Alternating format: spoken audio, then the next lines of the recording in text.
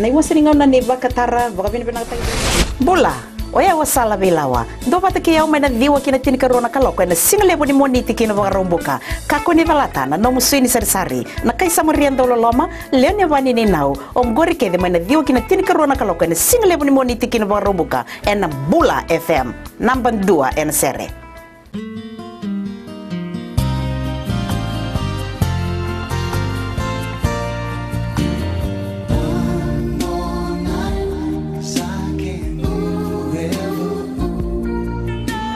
Bula, I'm DJ Toro. Join me every Monday to Thursday, 7 until midnight.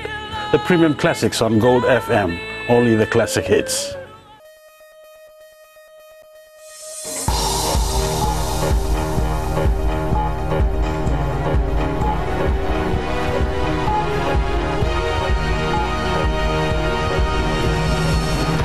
Tonight, history in the making, senior sugarcane farmers to start receiving pension. No life of luxury for money launderers and tax evaders. And national carrier to increase flights to popular destinations.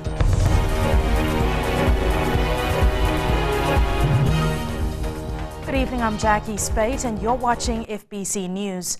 Leading our bulletin tonight, the sugarcane industry has made a major breakthrough. For the first time in history, elderly growers will be given a pension every month for the rest of their lives. Prime Minister Vorenge Bainimarama says Fiji's economy has been built by this sector through sweat and toil of farmers, and it is time to honour their hard work. As Christopher Chand reports, close to 400 senior cane farmers will get $100 a month. People were dancing to the milestone achievement even before the PM arrived, and he was given a rousing welcome in Ba this morning. Hundreds gathered. For the first time, these senior farmers are being paid, something that has never been done before. I can think of no group in Fiji more deserving than veteran cane growers who have been the backbone of our country.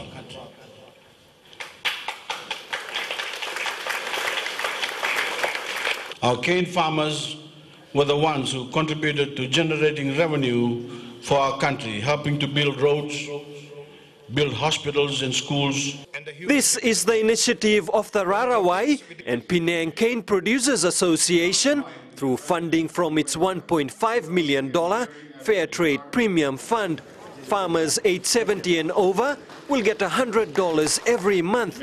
78 farmers receive their checks today. The Fijian economy has been built on the sugarcane industry and the sweat and toil of these farmers.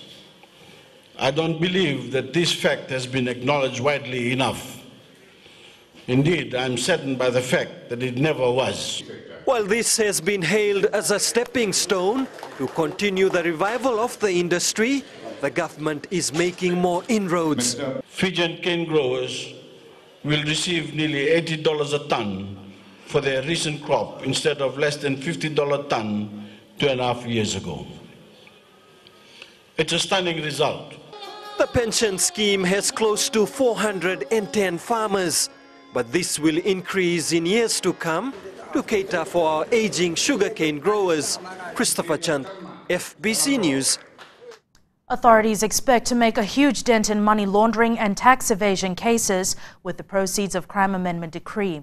The law allows the seizure of any property, asset, or any money that's obtained. Edwin Nund explains. The amendment ensures that no one can enjoy a life of luxury if they are doing so illegally. When a person is convicted for a serious offense, he or she will end up in jail and serve the jail term and will come out and was allowed to enjoy the criminal profit. That is no longer the case. The whole intent and idea and objective of the anti-money laundering laws currently and the new unexplained provisions is to deprive the criminal of the enjoyment of the criminal wealth. Even if a person isn't convicted of a crime, they can lose all their money and property if they fail to prove that their earnings are all legitimate. Typically, investigating financial fraud and money laundering and proceeds of crime cases is not easy. These are complex cases, and criminals nowadays are becoming a lot smarter. So it warrants us to look at other opportunities and avenues that are there. The amendments allow the Fiji Revenue and Customs Authority, the Financial Intelligence Unit, police and other authorities to collaborate, meaning it's easier to track down culprits. This networking will solve the matter very effectively and efficiently, which was not done traditionally. Accountants and lawyers also have to come clean if they suspect their client is making money on the side. Confidentiality provisions no longer apply. So how do we find people with unexplained wealth? A classic example would be somebody with a comfortable life but no source of income, has a home, a car, and maybe even travels overseas. This has been known to be the case with people in the marijuana trade.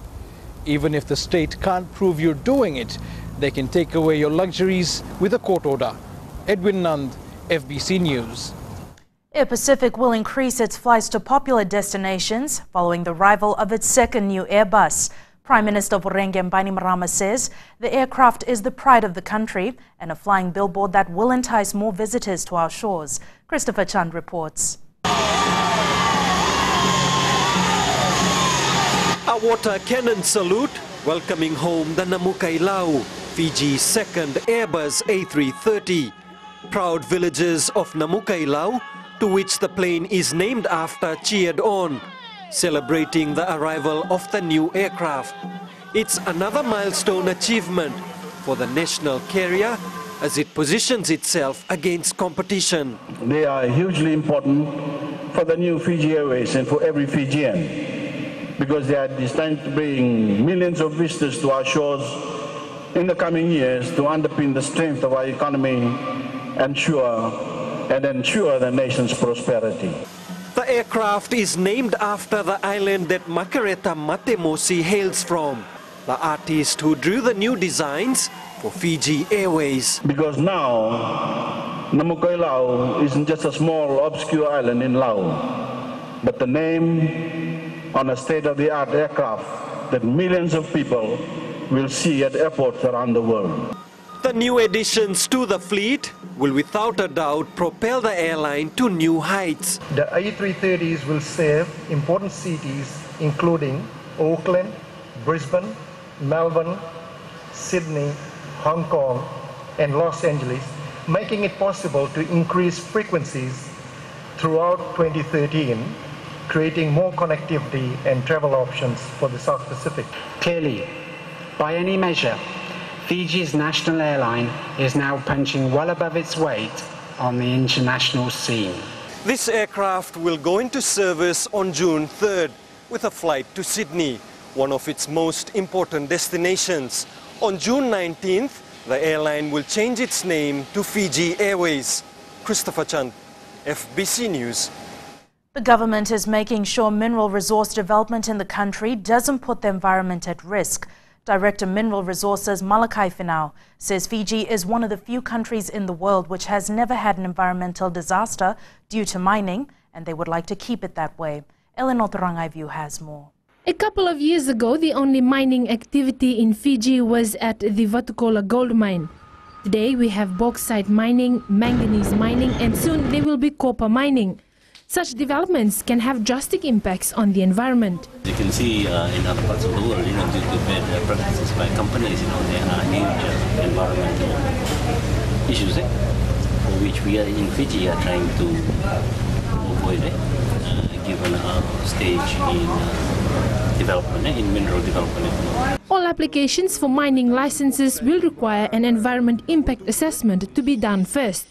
This is to ensure there is no or minimal damage to the environment. We also have an environment duty to look after the environment from the potential degradation, impacts and effects of mineral resource development in mining. So far, we have managed to minimize the risks. We've been fortunate we haven't had a huge environmental disaster in Fiji, due to impacts of mineral resource development and mining, and we would like to keep it that way. Fiji's potential in mineral resource development is huge and will one way or the other put pressure on natural resources. How the department will monitor this, only time will tell. Eleanor Torangaivu, FBC News. Just ahead, city rangers to patrol popular hangouts in the capital. Find out more after the break.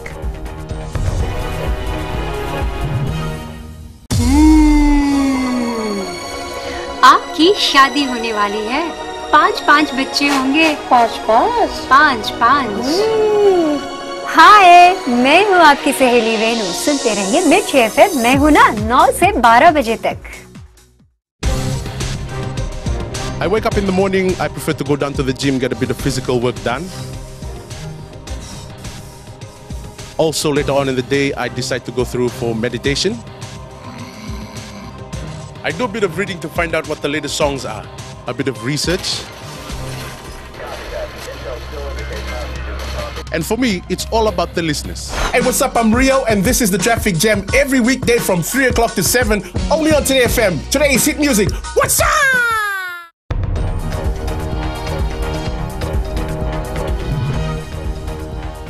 Welcome back. You're watching FBC News. Calls have been made by the people of Rotuma for more consultations on the revised Rotuma Act 2013 and the Rotuma Lands Act 2013 before they become law. Concerns were raised at the recent Rotuma Council meeting that the two acts would be detrimental for the future of the Rotuman people if not properly discussed. But as Abisalome Dokar reports, the call may have been made a little too late. It was at this meeting that concerns were raised about the two Rotuma Acts. If there are some provisions in the Amendment Act that need to be addressed, we are going to raise that before it's promulgated and become law. We were given the opportunity for that. It was brought to the island, it was discussed, and because people were not so serious about it then, and they're raising the issue now. Antonio Moera says one of the main concerns lies with their land. The definition of Rotuman is a Rotuman person or a person who has a Rotuman descent, which is, they never specified the amount of Rotuman blood that you have. And it's very risky because if they do not place a criteria for the entitlement to be registered in the Volne Kaumbula, sooner or later our lands will be alienated from indigenous Rotumans. Concerns that you're raising before these things becomes law, and that there should be some representation made directly to government. At the moment we don't have it.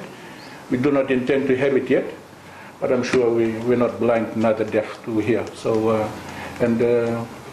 we will make that judgment on call whether it would be necessary or not. The revised Rotuma Act and the Rotuma Lands Act 2013 is undergoing its final touches at the Office of the Attorney General and the Solicitor General.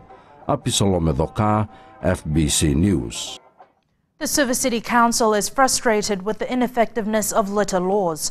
After spending thousands of dollars to improve the look of the capital, Special Administrator Chandu Maria says the problem is at its worst ever. Ritika Pratap reports. This new Seabreeze walkway in Nesese has received a lot of praise since its launch. However, the lack of pride by people visiting the place is a concern. It is sad to see that a lot of vandalism has been going on in the Seabreeze walkway. We have got beautiful gardens and people have been stealing plants from that area, and that is not right. This reclaimed area is common for leisure activities, family fun time, and even a popular spot for joggers. But not everyone is making the right use of amenities provided by the council. But what we see is people would probably eat their lunch and just throw their rubbish on the ground, or probably throw the rubbish on the roadside, or throw it on the seaside. If the rubbish bins are full, I mean, one should understand why can't you take the rubbish with. To deal with this growing problem, the council will now have city rangers patrolling the area during busy times. But Chandu Maria says even then, when offenders are caught, some give false information to avoid paying fines.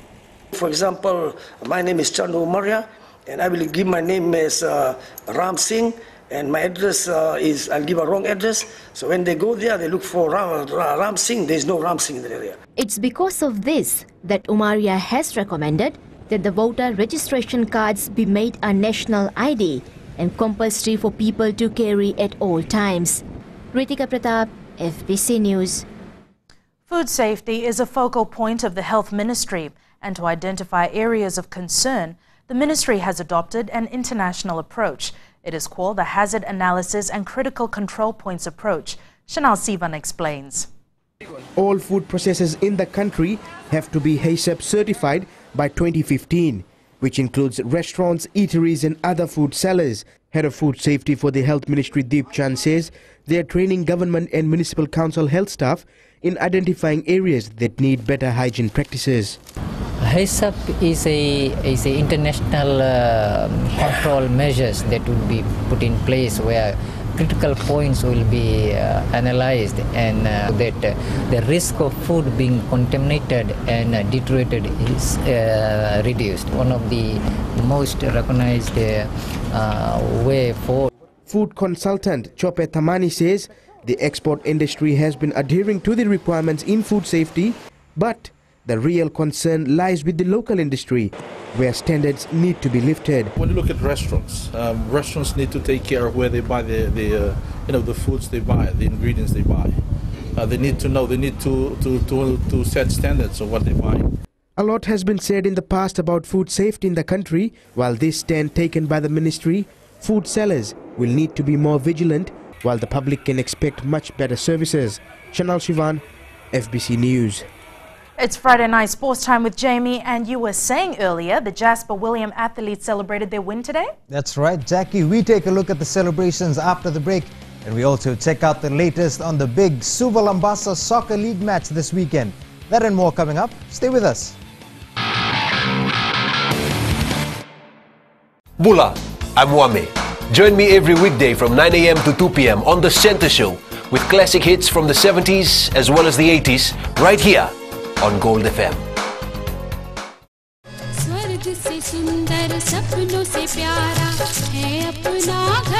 जहाँ हो प्यार का बसेरा और रिश्तों की खुशबू, वो है आपका अपना घर संसार. Join me on Ghar Sansar, Monday to Friday, 9 a.m. till 12 p.m. only on Radio Fiji 2.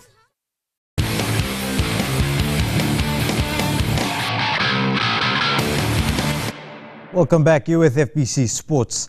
Jasper Williams High School in Lautoka was a hive of activity today as students celebrated their win at the Fiji Finals last week. The Purple Brigade created history at the Games by taking out the girls' division for the first time ever. And today the entire school came together to celebrate the win with the athletes as the center of attention. Suva and Lambasa meeting the featured clash of the Fiji Sun GP Batteries Football League on Sunday. Indra Singh spoke with officials from both teams and Fiji FA and found out the upcoming encounter is expected to be a thriller of a match. It's one of the biggest games of the season and already hopes are for a fiery encounter. And Fiji FA is anticipating the match between Suva and Lambasa could rake in a big turnout. Lambasa versus Suva, that will be a game to watch, and a lot of interest has been generated by the soccer fans of Vanuatu, those who are staying in the Nasinu corridor, and I'm 100% sure that a lot of people are going to come in full force. And last week we had a jam-packed house, and we expect the same way this week at the ANZ National Stadium. The hosts have already lost their opening home match of the season at Lodala last weekend. The Suva faithful were not impressed with the 1-0 defeat at the hands of Nandi, and the capital coach understands what needs to be done to overcome the Bambasing Lions. Playing Lambasa, and there's a good build-up. They are in our pool in the Fiji Fact. We have to prepare well and try to win this game. Lambasa also say they're looking forward to playing on the new pitch. Lambasa is renowned for close control football, and that is something and that we'll be able to display quite well on the new pitch. Come Sunday, the biggest crowd turnout of the year could be seen. But what the results are and who are the winners and who goes back to the drawing boards remains to be seen. Indra Singh, FBC Sports. Meanwhile, the draws for the Vodafone Fiji Fact were released today.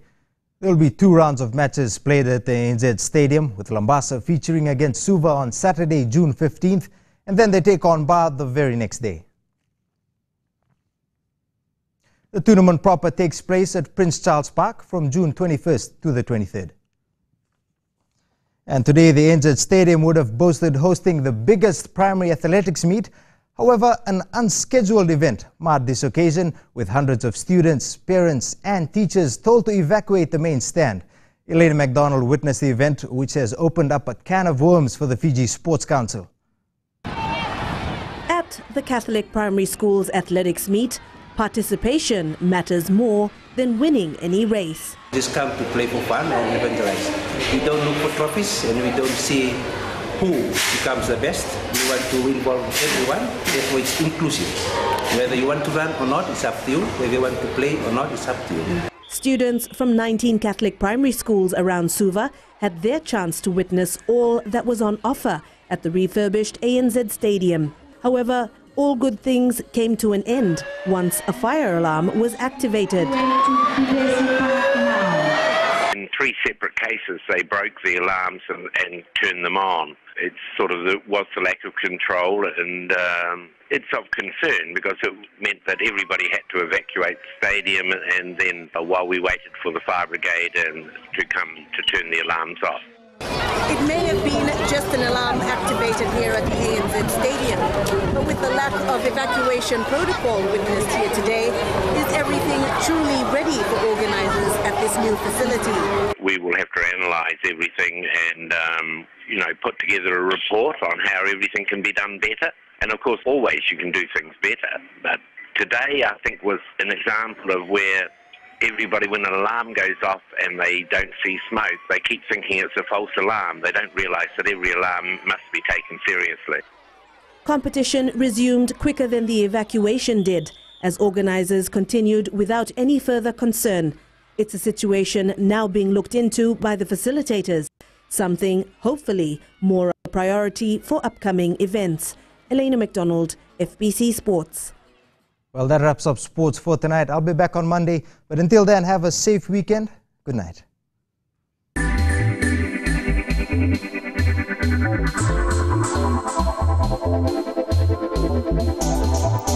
Investment Fiji has recorded a 100% increase in the number of foreign investment projects registered in the first quarter of this year compared to 2012. According to CEO Ravuniuli Lakemba, they are on track in enticing new investment into the country. Eleanor Turangaivu has more. In the last 3 months, 41 foreign companies registered their interest to set up business in Fiji. This has an anticipated value of $351 million and employment for over 1,000 people. Australia and New Zealand lead the list of countries who have registered their interest. We must thank the government in the way that the support that has been given, especially the incentives that came out in 2013 budget announcement. And when you look at the policy in the way that the government has put in investments, a foreign direct investment policy, it's been very, very attractive and very welcoming. These companies have been given time to meet the requirements needed to set up business here. Normally, when they are given foreign investment certificate, they are given a 12-month timeline to not only to get other agencies to approve the agents, and similarly, we work hand in hand with them to ensure that the process is faster. There is hope these new investment interests will be established by the end of the year. Last year we had, by this time we had only 4. This year we had 6 implemented, and so those are some of the ones that were registered late in the year last year, and definitely I would say within the next 3 to 6 months, some of those ones that have been registered for this quarter will definitely go into the implementation stage. Last year alone, close to 150 foreign businesses were established in Fiji, valued at $650 million. Eleanor Turangaivu, FBC News.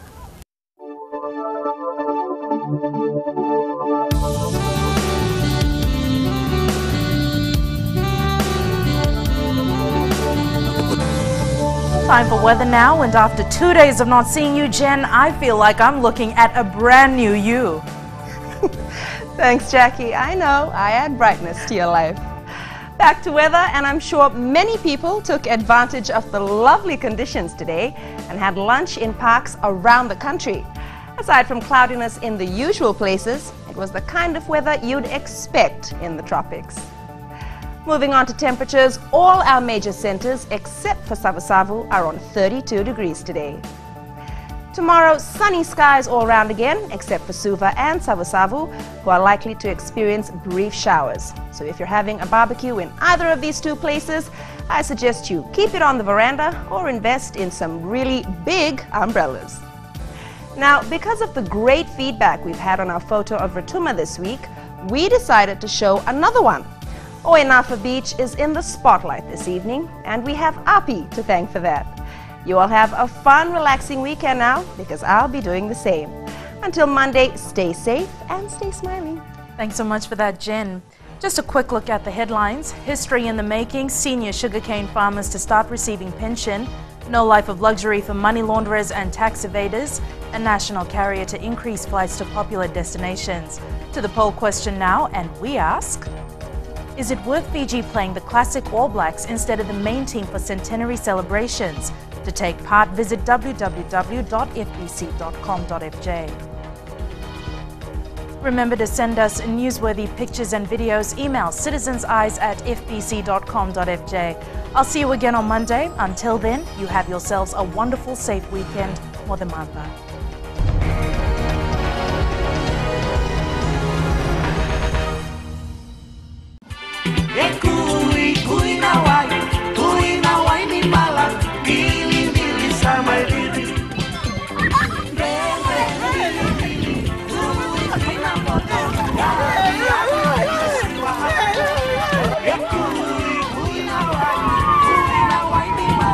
Nimbula, metango nimilote na isoro tambua. Nama kia uminarua kina ona na via kavi moniti kina wakarambuka.